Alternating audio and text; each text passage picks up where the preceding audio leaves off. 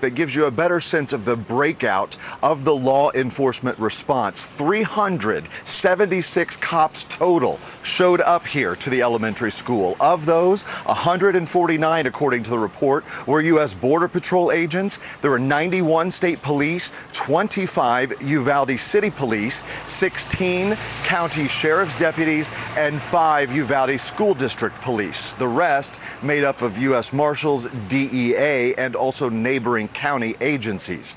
Surveillance video obtained by the Austin American-Statesman newspaper and television station KView shows the mass of officers gathering in the hallway, and the report questions, with so many there and the quote lack of a strong incident commander, why nobody else with higher rank or with more training didn't step up sooner. We know that the gunman entered Robb Elementary at 11:33, but it was not until 12:50 until he was taken down.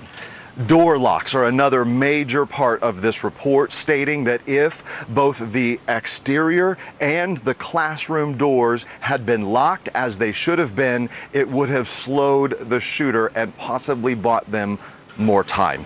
And while the committee stopped short of saying that this botched response actually cost more lives, the report does say that it's, quote, plausible that some of the victims could have survived if they did not have to wait some 73 minutes before they were rescued.